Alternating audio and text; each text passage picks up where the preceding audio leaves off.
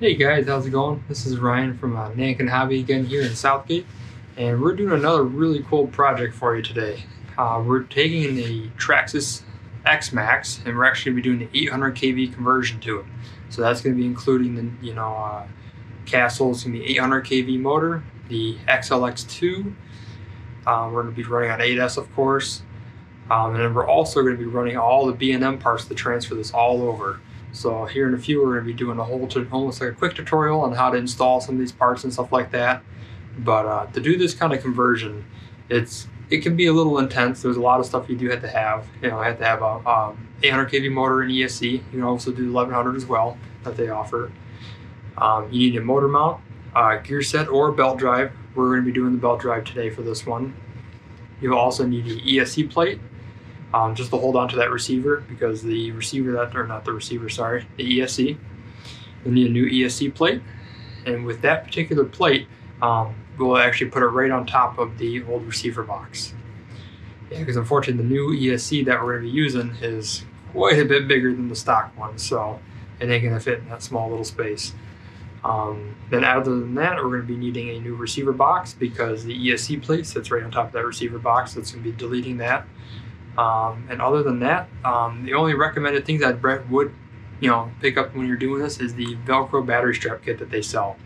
It makes it pretty much almost very universal to all the different 4-cell batteries you can get, even if you run higher cells in the future, stuff like that as well. So yeah, here's going to be a whole little tutorial on exactly how to get into this and what you need to do. And yeah, let's get into it. Alright guys, I went ahead and took off all the wheels and tires just to make it a little bit easier to move this big guy around.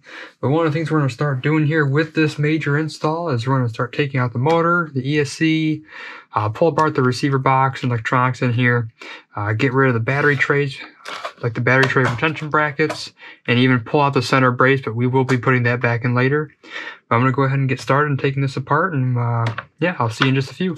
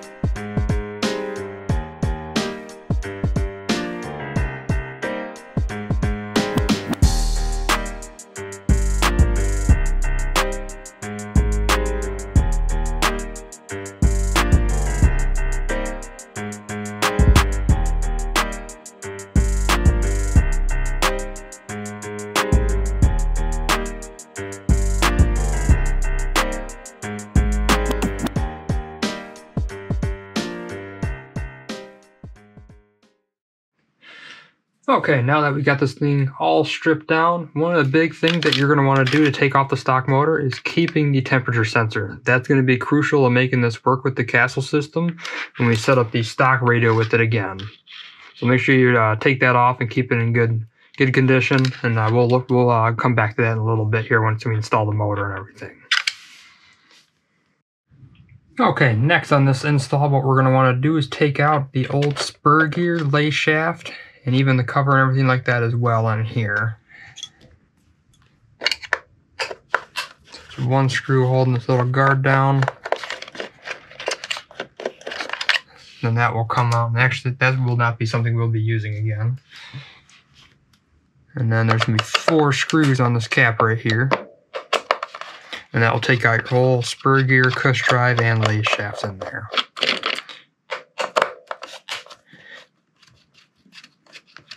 And just remember with this, there are 2 different size screws that come out of these housings here. So just make sure you don't get those mixed up.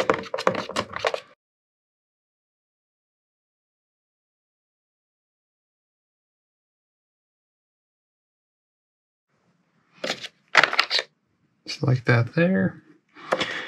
And then we'll get back to this guy later. Okay, the first thing that we're going to be assembling here is going to be the spur gear or the spur drive pulley. What you're going to do is use the included lay shaft. It's going to have 2 nice smooth cuts on here for you. That's what your grub screws are going to grab onto. So what you want to do here first is take one of the existing bearings that came off the original lay shaft of the car. You're going to slip that right over this way. Just like that. Then you'll notice that there's going to be 2 threaded holes on your pulley. Those are going to want to line up with those 2 flat spots. Alrighty. Now included with your kit of the pulley, you're going to get 4 little grub screws. So what you're going to want to do is make sure you get a little bit of Loctite on these guys and thread them right down into the hole.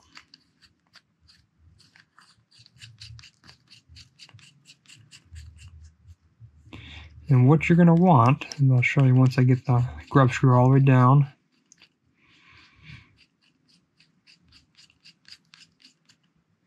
Okay, you're going to want just about a 3-4 millimeter gap between the top here and your pulley.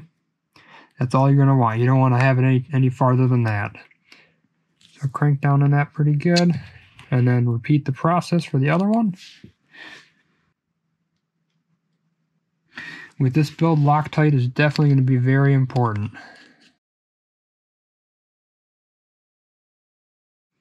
Alrighty, and you'll notice you'll have 2 leftover grub screws. Those are going to actually sit right on top of the other ones that you just drove down. It's almost kind of like a lock, like a lock nut in a way. This helps prevent those grub screws from ever backing out again. Because if these do back out, and they've actually reached the point to where it's touching the belt, they will just completely shred that belt apart. Alrighty, so that's all nice and tight there. And the next thing you're going to want to do is take your drive gear and pin. This is all stock parts off the truck. That came right off your original lay shaft. So you're going to put that pin in. Drive gear slips right over it with the bearing on the back. Just like that there. And then what you're going to want to do is take your stock cover, or if you have an aftermarket one, this is the time you'll want to put that on. Take your stock cover and the 4 screws. You'll notice there's 2 different sizes. So if you pay attention to my orientation that I have, the 2 longer ones will go into the back, and the 2 short ones will go right into the front there like that. And then what we'll do, I'm going to set you up on top here. And what we're going to do is set this right down inside. So, as long as you don't lose the bearing in the process.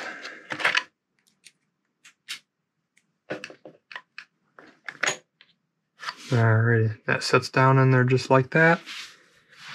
And then what you're going to want to do is grab your belt, slip that right in there like that. That all sits down there nicely. Then put your cap right back on.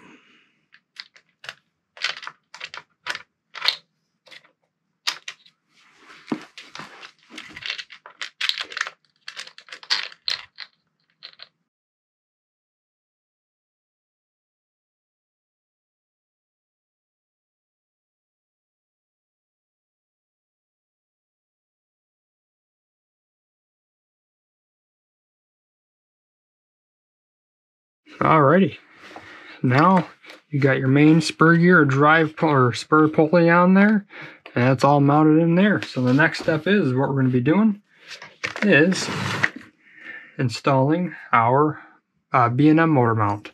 So this motor mount will include the motor mount, of course. You're going to get 2 bolts with the larger thick washers in there, as long as you don't drop them. And what you're going to also include here as well is you're going to have 4 screws with 4 washers in there as well. And I'll show you where these all go in here in just a second. So if you take your truck, this mount will sit right in the stock spot. You're going to make sure you want to remove all 4 of those pins. This will sit right in the stock spot there, just like that. And on the bottom, what you're going to do is take these screws here, including a washer, just like this, and bolt it right in. Now what you're going to want to do is use a little bit of Loctite on that.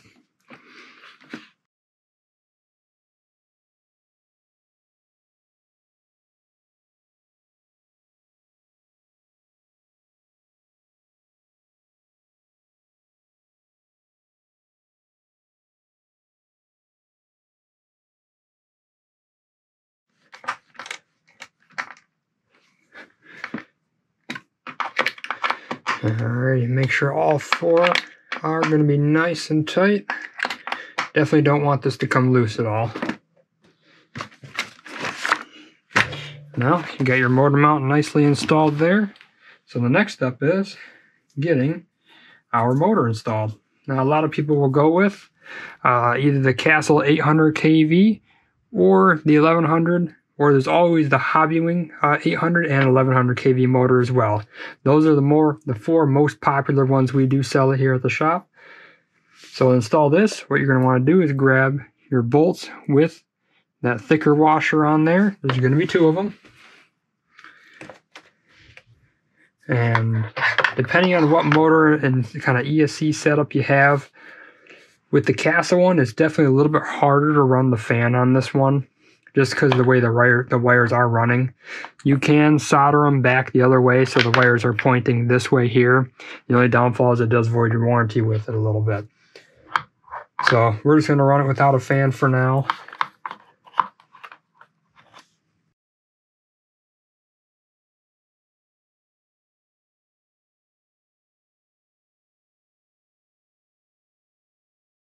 Okay. Now the next step on this is going to be to install our pinion. This is going to be the same way as we did the spur pulley. Is you're going to be utilizing 4 grub screws. There should be 2 per each hole. Now there's not 2 flat spots on the motor, so it's just basically the other 2 are just going to be more acting as a safety at that point. So we're going to go ahead and slip this on.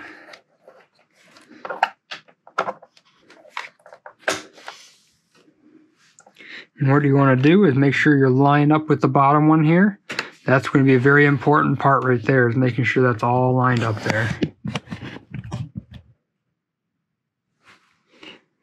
Between these 2 gears here. If you have that off a little bit, that belt can wander.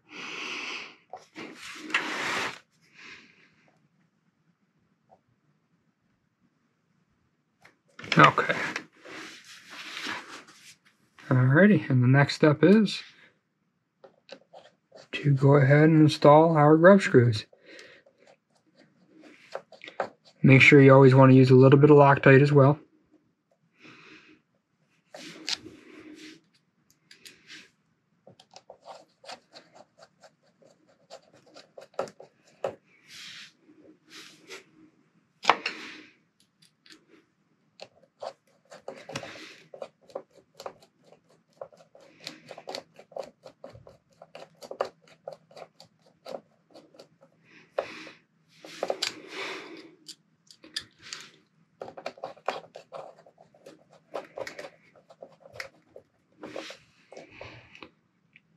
Alrighty. Now for the next step is to seat the belt on top of the pulley and go ahead and tension it properly. So I use a real thin little 7mm wrench. Fits perfectly down in here to adjust your motor mount screws, and then that will let you shimmy it down closer to it. So what you're going to want to do is take this belt and stretch it over. Now, this can be a little bit of a pain. It will take a little bit of work and finesse to get the go over.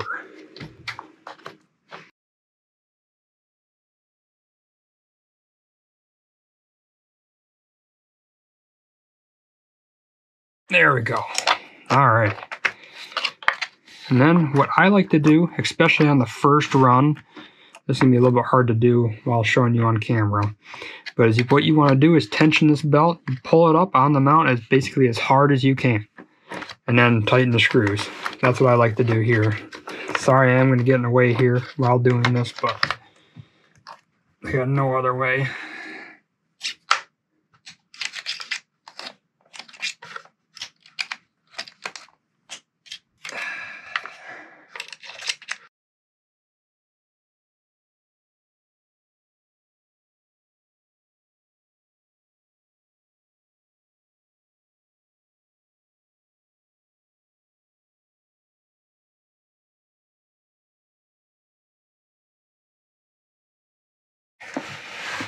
So it's real simple. Can be a little tedious though. Is put the washer over each hole.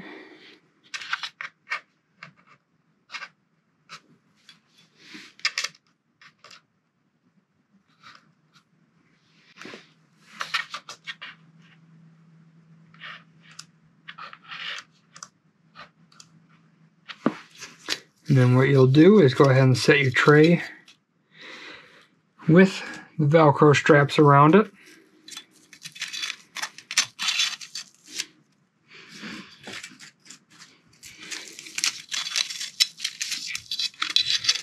Alright, just like so.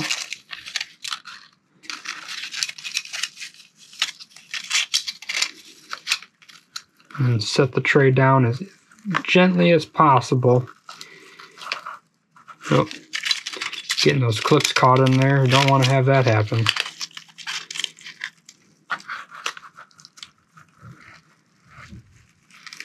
Alright, set that gently as possible, and then go ahead and throw in the 4 bolts.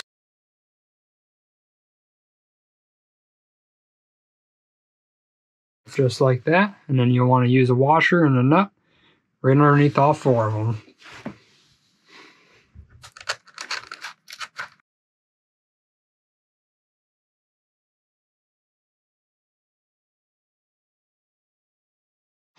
Alrighty, once you get those all tightened up, we'll do the other side, and I'll be right back here shortly. Alright, now once you get all the battery tray situated, the next step is going to be mounting the receiver box and the ESC to the plate and mounting the ESC into the car itself. So to start off with the ESC mounting kit, this will actually fit a Castle XLX2 or the Hobbywing Max 5 ESC. It will include 4 screws to mount the car or mount the ESC to the plate. And then what you'll also get too is the 2 longer mounting screws, and then same with 2 shorter ones, and some washers. And then when you go ahead and get their receiver box from B&M, is you'll also get 2 screws just to cap the here we are. These 2 screws here will hold this side of the plate down, while these longer ones will go through the whole entire box in the truck. I'll show you that here shortly, but first what we're going to do is go ahead and mount up our ESC. So the 2 tabs, the 2 wing style tabs here, that'll be closer to the front of the car. So the way we're going to mount it is just like this here, where our motor lead's going to be facing the back of the car. So I'm going to put this on the bottom like that, and go ahead and install our 4 screws.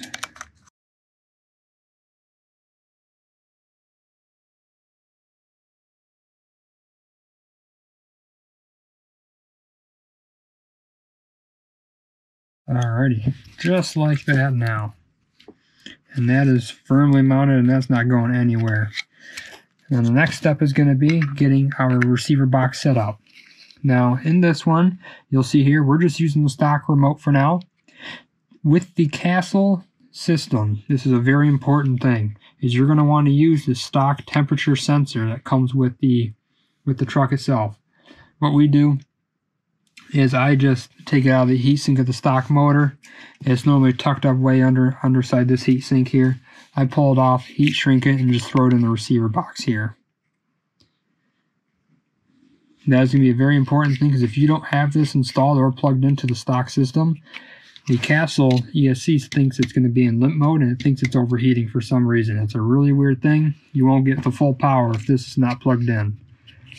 I personally have not found a way around it, but I'm sure there might be a fix out there. If there is, leave the info down in the comments below. We'll take a look at it and might learn something new here today. So the next step is to go ahead and get this all out of the way.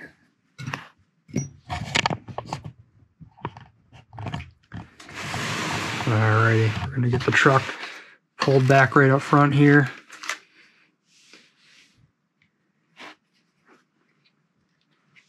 Alrighty, this box is gonna sit perfectly nice and snug down in there. This is where we're gonna go ahead and plug in our servo.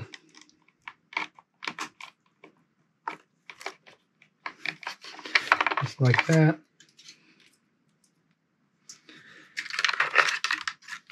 And then our ESC.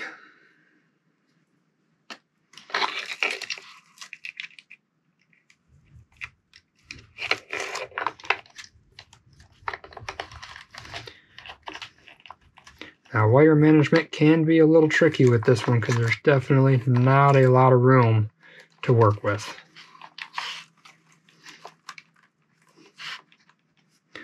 Alrighty.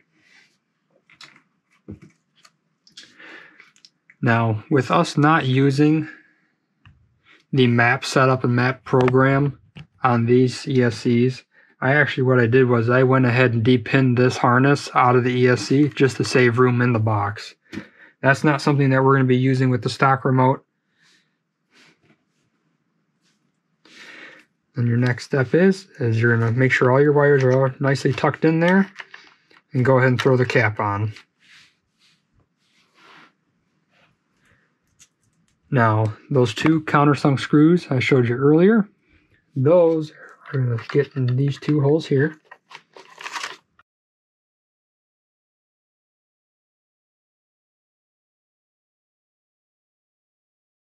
Alright, now you'll notice there's two holes left open right here. The way this mounts is you're going to use those little black spacers. There's 4 of them. There's 2 per each side. So you're going to stick them right on top of the receiver box holes.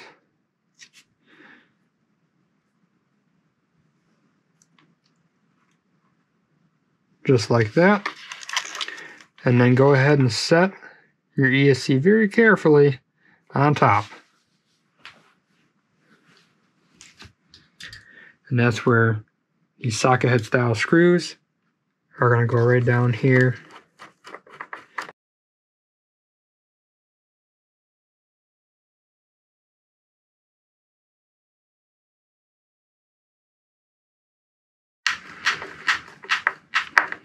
Alrighty.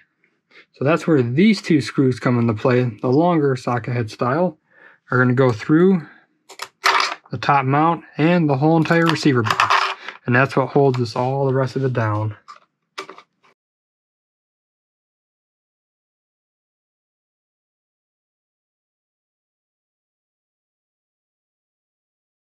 Alrighty, just like that there. And then what we're going to go ahead and do is plug in our motor wires.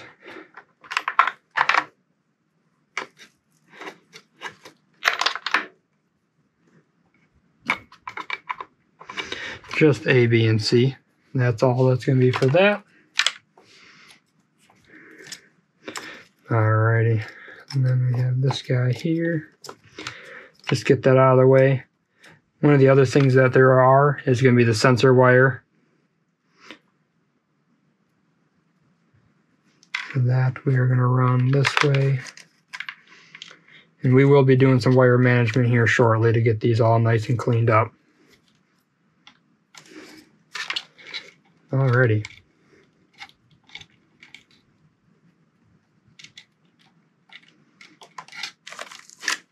Alrighty, we are almost done.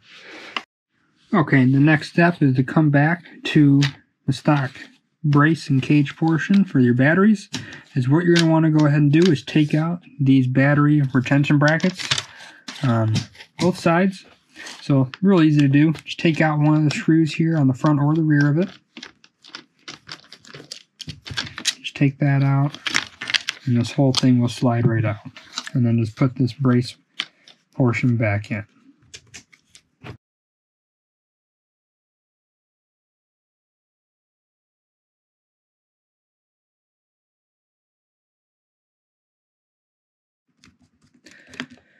Alright, and the only other thing you'll have to do is if you see this little tab, the center support right here, this is the old support that used to hold the positive and negative lead on the ESC. We will have to chop this right out, so go ahead and take a pair of wire cutters, a little hacksaw, just anything to cut this little center section out. Okay, so once you get that center support all cut out here, just sits right there and there. Get that cut out, and then you have the fun and joy of trying to get this to sit in here nicely. So, this can be a little bit of pain sometimes, getting it around to sit around everything. But trust me, it goes in at some point or another. Alrighty, just like that there. And then just like before, there's going to be 4 screws around the whole perimeter, and that's where I got a nice drill to help me out with this.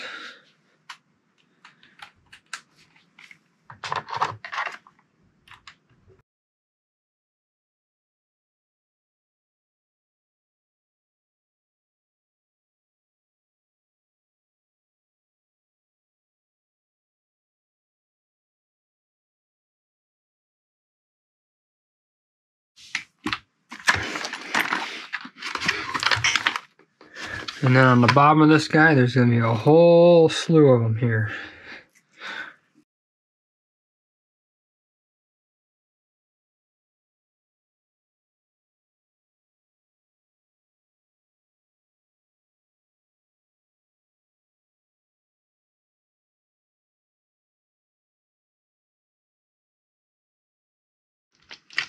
Alrighty, and then the only other ones we have to do is there's going to be 4 holes or 4 screws that go into the center support here. The only thing is you do have to use your hands a little bit and kind of manipulate them in there. With that ESC sitting in there, it puts a little bit of a tension on it, and it makes it kind of a pain to get them in.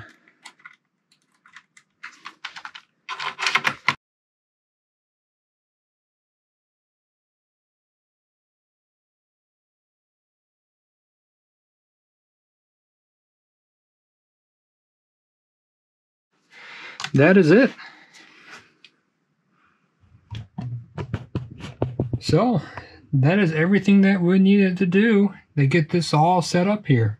So some of the things that we went over is we got our belt drive installed with our B&M Motor Mount, Castle motor, it's 800 kV. Got the Castle XLX2 on B&M ESC tray with the B&M Receiver Box. Now, all we gotta do is, bind up, or not bind it, it's already bound. We gotta calibrate the ESC, get it programmed, and yeah, that is it. She's ready to rip. Alright, so we got this truck all built up here. We took it out to the Woodhaven skate park area where there's gonna be a big hill and everything like that you'll be see us running it in.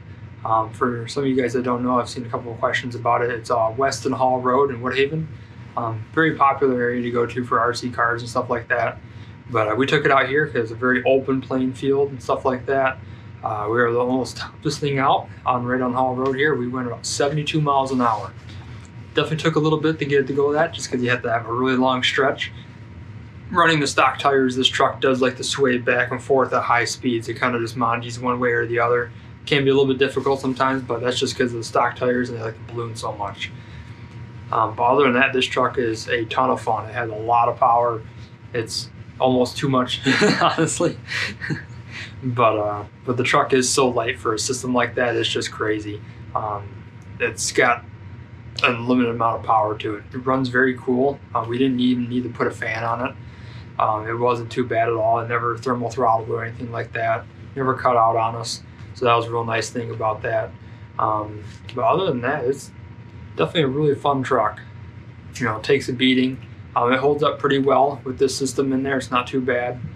Landing on throttle can be an issue sometimes, but that comes with every truck, very honestly.